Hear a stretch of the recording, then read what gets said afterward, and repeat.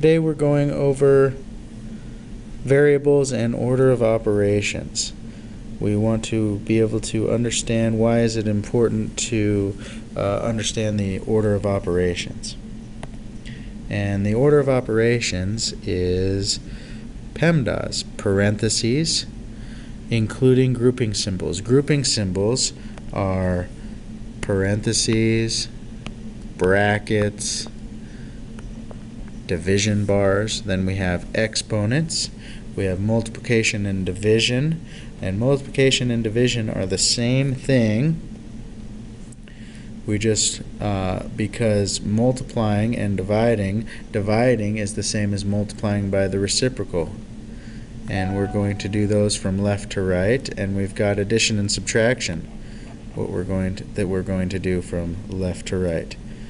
So our first step here, we're going to try one of these, which is to evaluate this expression. So take a second and evaluate this, and I'll do it as well.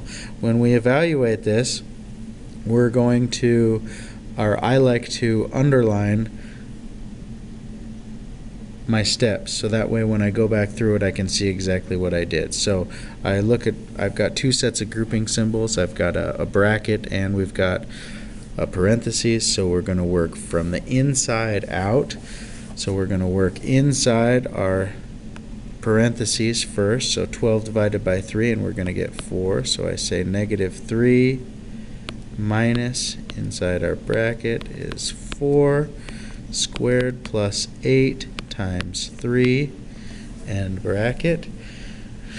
Now we have exponents inside our bracket, so we're going to say 4 squared, and that's -3 minus, what is 4 squared? That's 16 plus 8 times 3. And now inside our bracket again is 8 times 3, which is 24. -3 minus 16 plus 24. And now we can evaluate 16 plus 24, which is 40, so -3 minus 40, and -3 minus 40 is -43. Let's try another one. So you guys take a second and try to do this one. So the first thing we're going to do is square this 6, and 6 squared is 36, so this is 4 divided by 1/2 times 5 minus 8 minus 36. And now we've got division and multiplication, so we're going to work from left to right, and we know that 4 divided by 1/2 is the same as 4 times 2, and 4 times 2 is 8. So we'll say 4 divided by 1/2 is 8 times 5 minus 8 minus 36. Our next step is multiplication. So we're going to multiply 8 times 5 and get 40. We'll subtract 8, subtract 36. 40 minus 8 is 32. 32 minus 36 makes -4. Some definitions. The definition of a variable. Well, what is a variable? A variable is a letter that represents a number or a value.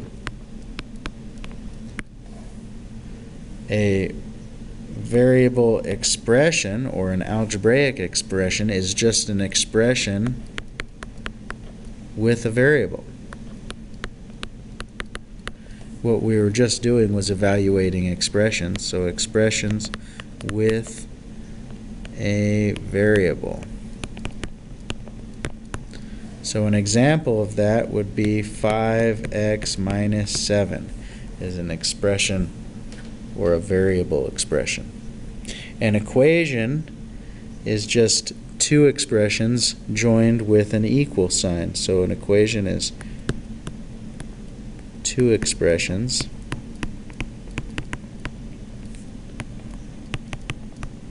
joined with an equal sign. An example of that, well, we can use our variable expression from above, 5x minus 7, and we could say that equals another expression, 3x plus 2, and so that makes an equation.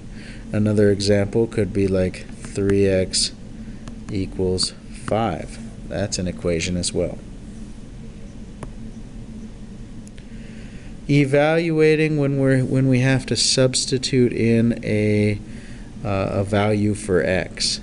So here we're given an expression, 5x squared plus 2 times the quantity x minus 8 plus 4, and then it says when x equals negative 2. So the way I do this is I rewrite my expression, so I'm going to say 5, but instead of writing an x,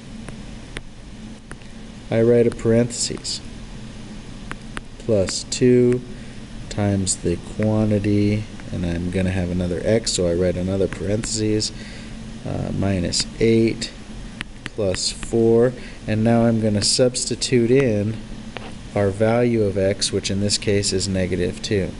So we substitute in a negative 2, and now we can evaluate this expression from here. So take a second and see if you guys can't do that.